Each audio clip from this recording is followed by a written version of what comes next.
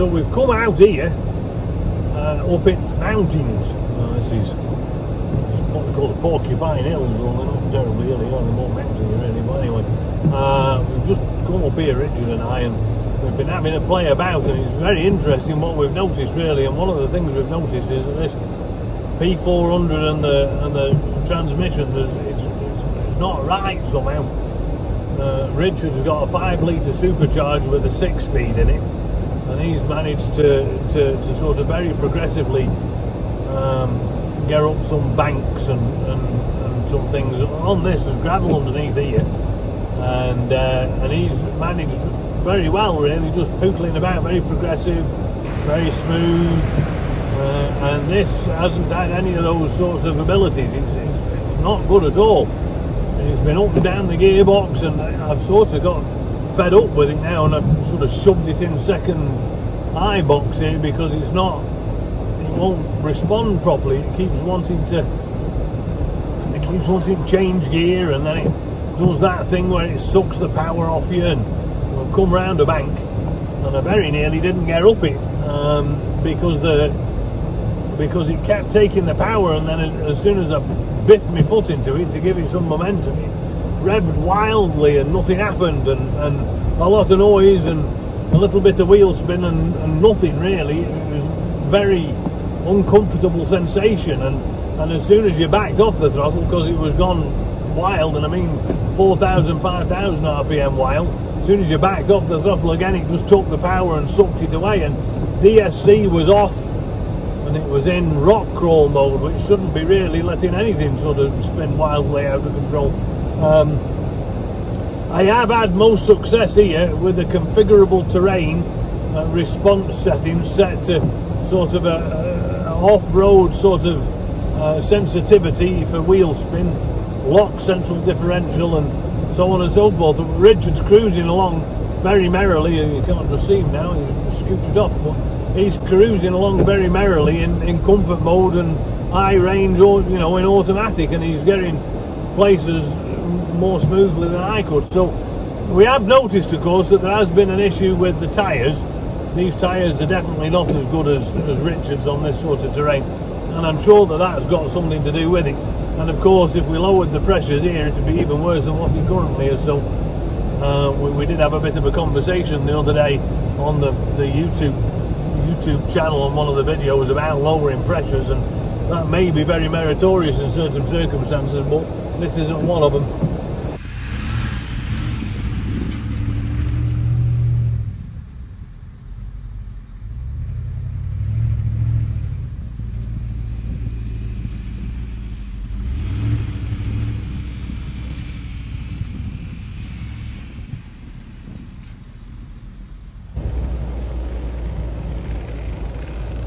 So we've dropped pressure from 50 psi to 36 front and 42 rear, I think.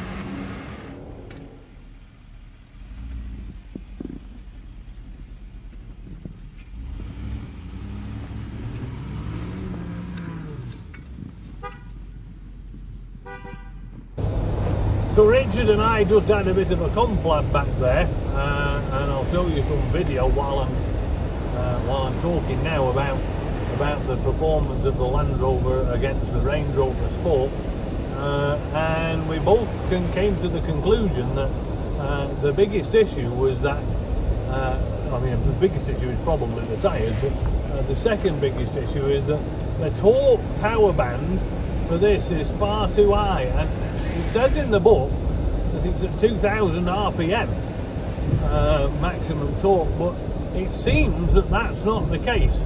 It does go, and you'll see as we're doing these donuts, it does seem to move all right when you get it wound up a bit, but otherwise it really struggles, and it seems as though there's just not enough torque to keep it going.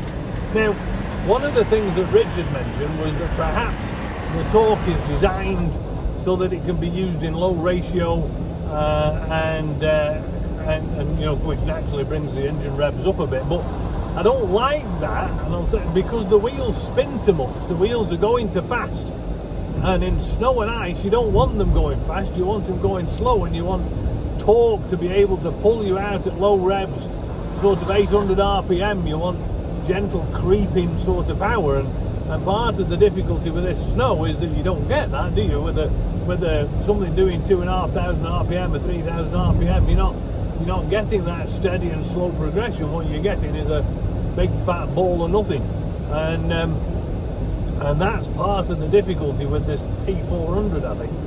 Now, I have noticed there's been a couple of videos on the YouTube, and one of the gentlemen, I forget his name just now, but one of the gentlemen has done a very nice video, part 1 and part 2, of climbing a bank in rock crawl mode, and I've reached out to him and put a couple of comments on his thing about power sucking, and he hasn't noticed it, and he's got the diesel 240. So I'm wondering whether that is a function, that power pulling is a function of the P400, not any of the diesels.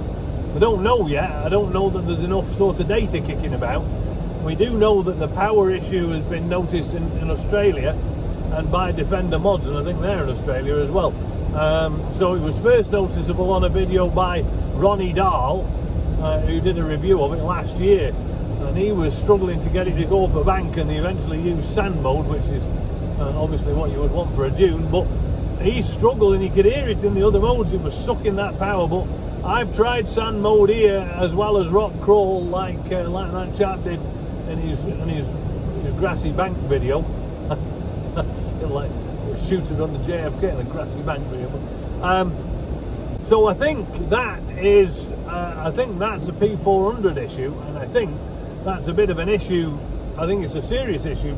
Earlier on, I just ordered one of Tim's light bars for the rear of the back of the L663, the Finn, and I was going to fit that. Well, I still am going to fit it, I suppose, but now I'm even more predisposed to the D5, because like it was a serious issue, it nearly had me upside down in a big hole, and that would have been a very bad day for 30.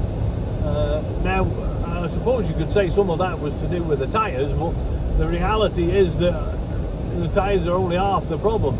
If your tyres have got grip, that's one thing, but if they're not turning, that's another. It's very pretty here, isn't it? All the schnee in the trees. We're out. I should tell you where we are, shouldn't I, really? This is called Porcupine Hills. We're in the middle of nowhere.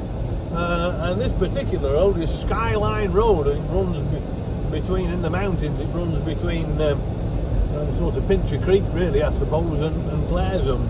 And you can actually carry straight on here, but it's very nice. There's a bunch of little campery campers here and doing winter camping and whatever, which actually looks very pleasant. Anyway, so it's been a very interesting day, really, in terms of looking at Richard's performance on his. And I think the biggest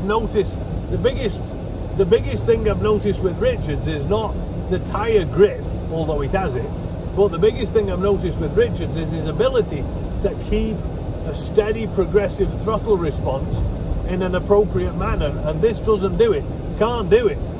It's either revving up to 3,500, 4,000 RPM, or it's sucking the power from you. I've literally got it shoved in S3 now, manual 3, because I can't trust it in automatic. I have tried it for the first half of the day. I tried it in automatic, and it was in first and in third and in second and in third and in fourth and changing gear. It was all over the place. And didn't matter what TRS mode I had it in.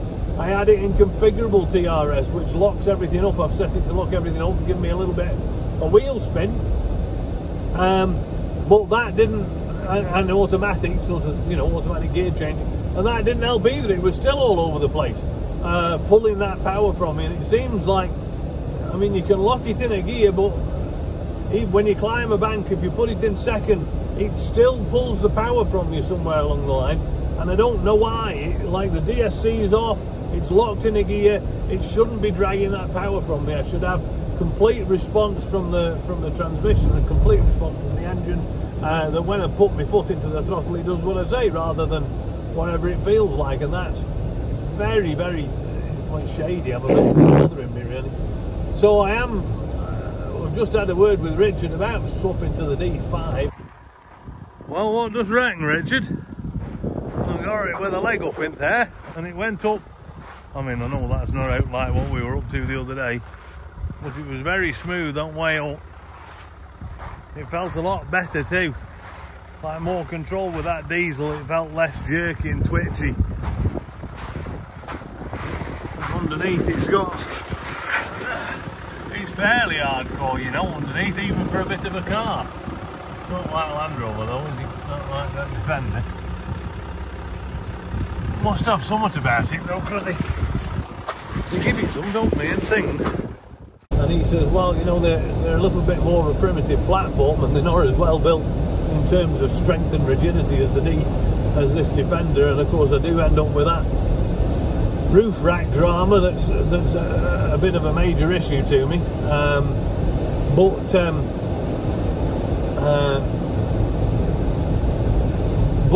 you know, I don't have the issues with the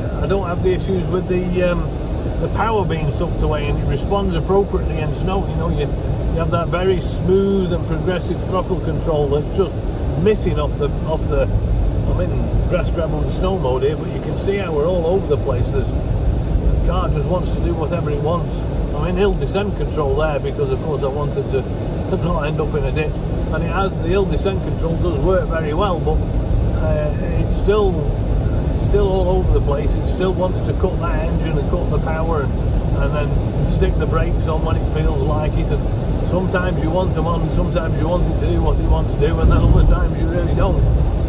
And there seems to be no way of fooling it. I was talking to Richard about, he said that his early very basic TRS-1 which he had in the LR3, he got used to it, and when his son bought the LR2, 2010 LR2 with Zach, that is, when Zach bought the LR2, it had the TRS, the later generation TRS, and it was a far different system. It worked completely different. It was differently tuned to the car, obviously, and Richard's car is the Sport, and it's tuned differently. So it seems like Richard's has been very nicely tuned to his car, his TRS, and it was the case that Zach's LR2 was very nicely tuned to his case as well, his vehicle as well. But it seems that this TRS2 on the new Defender is not tuned well to the P400. It seems that there's things missing. I don't know whether it's software to control the throttle or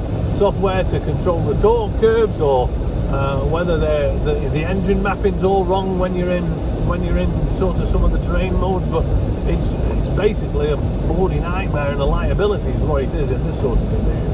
And you don't want that, do you, with the Defender? You won't be able to jump in it and say, best car on the road, this, I can drive over anything. I won't be able to go and keep going and not have to worry about it. But like my experience with the Defender is that that's not the case. It's exactly the opposite. That was the case with the L322. It's certainly the case with Richard's Sport, which you'll see from the videos as I'm talking is performing very nicely, but not the case with the Defender. The Defender's all over the place. It's skittish. It's no idea what it's doing. It's out of control, and when you want it to be in control, you can't rein it in. It's just doing. There's no way of just calming. Nearly swore then. There's no way of calming it down. You just can't chill it out. It's just nuts. I said to Richard back there, I said I was going to find a set of Duratracs like his, and I'm going to swat them on, I think, before I change vehicles. But it's entirely likely that I'll be moving to the D5 now, having seen today's performance, because it's bloody dangerous, to be honest. I mean, I've got 30 years of off-road driving experience. This isn't my first rodeo, is it? I've trialled in the Great Britain and RTV championships and won. I'm good at this, and I can't make this Defender work right. Now, Richard did mention that because we are gentlemen of a certain age, it's possible that we're trying to make it drive like our Range Rover Classics. I suppose maybe that's what we're trying to do, and maybe we do need to learn some adaptations, and certainly we're learning, I suppose, about letting the wheels spin to engage the traction control and that sort of thing. But on these terrains here, as you can see here, it doesn't matter how many wheels spinning you've got, because you've got, you know, traction's hard, so not hard, but you don't have much traction. So the issue is you've got to make it be nimble and be responsive and be focused and be doesn't do what you tell it to, because the traction itself is reduced, and if you spin a wheel it's all over, it's too late. And I think that's the problem. Now, I've also driven my L322 in conditions like this, and I have not complained about the L322 because I haven't experienced the issues that I've experienced, and the L322 had the same tyres. So it's not a tyre thing in those circumstances. I've driven hundreds of miles with the L322 in snowy roads like this to cut trees down at Christmas, and not had any of the dramas. So this is a very different experience, and certainly we're dragging some vestigial off-roading practices and some, you know, sort of muscle memory from the Range Rover Classics and classic Defenders. We're dragging that into the techniques we use here and practicing properly, but nevertheless this doesn't behave like the L322, and it doesn't behave like Richard's L320, and my L322 had the same tyres, so I don't know that it's just a tyre matter. Richard said earlier on, he said it's probably like some of it's the tyres, but some of it's the car, and what we need to do is figure out how to make the car stop messing about, stop with all this power sucking and revving and loss of progressiveness. You know, that's what we need to do on this terrain. It needs to be responsive, it needs to do what it's told, it doesn't need to do what it thinks is right. And I'm wondering whether the D5's a bit more like that, because I mean, if you look at there's a chap on, shout out here to After the Land Rover Experience, who's a mon who has a D5 down in America somewhere. He's got fancy white 2017 V6 petrol, and he's got a buddy with a black one. I don't know who that is, but he does some tremendous videos of rock crawls and things like that, and Moab sort of Texas territory or wherever he's from, and looks great. So the D5s really do the biscuit, you know. But you know, for me, it seems like that. Well, after the Land Rover Experience is where I'm going with this. His D5 is petrol, and he does not have the same issues that I did with power sucking, and they don't have it with they certainly don't have it with the diesel, because I've driven it. So, ooh, bloody hell, that was close, did you see?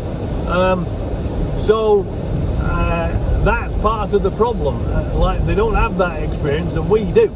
So what's going on? What's the story here? Why is it that we're having this issue and he's not? Why are we all over the spot and he's not? Why is the power sucking happening on our vehicle and he doesn't have that issue? Why is that? Now, I've moved to a bit of an older video here, just to give you something to look at, because it's very pretty here, but the engine and the spinning out didn't actually turn out to be the biggest issue of the day, oddly enough.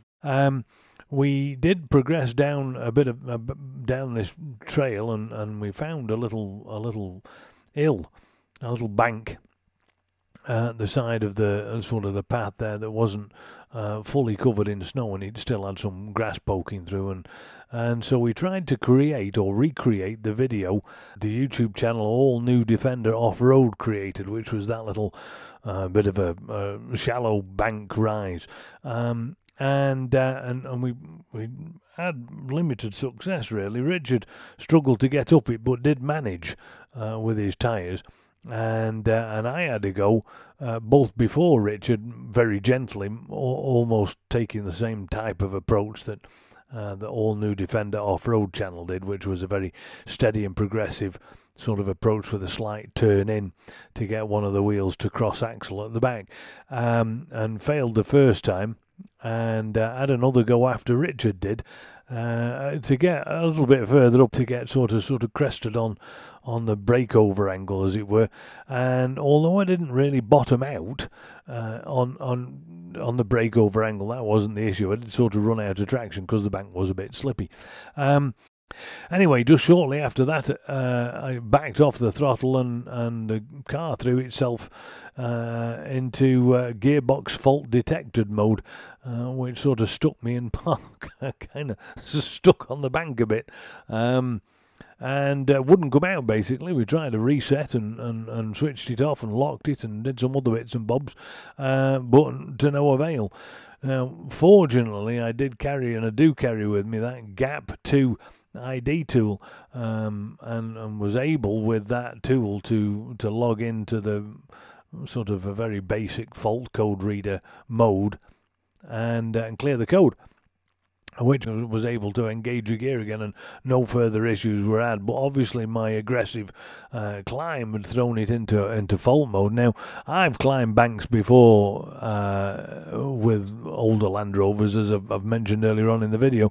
There were lots of different times with the big older classic Defenders and bigger Range Rovers and all sorts of things, and even Range Rover Classics, and I've never really had a gearbox fault in that sort of. I mean, some of them were manual, of course, and they don't they don't have any problems. They no faults to have there. It either turns or it doesn't. But the ZF 8-speed did kick out this fault code, and I've no idea what it was that was registered, because of course I didn't even take a photograph of it, because the gap tools had just said unknown code with no number, and so it wasn't even able to diagnose the sort of fault error code that it did throw. But fortunately, it was able to clear it, and it stayed cleared, so that was sort of reassuring. But it also sort of suggested to the pair of us that even with these newer Defenders, there is some basic limited sort of get you home and get you out of jail free card thing that was possible via the gap tool, and both Richard and I said on the way home, you know, if we hadn't got that, or I mean Richard had one as well, but if I hadn't got mine, I'd have still been sat there waiting for somebody to come into the mountain and tow me down the bank. So not very good all round.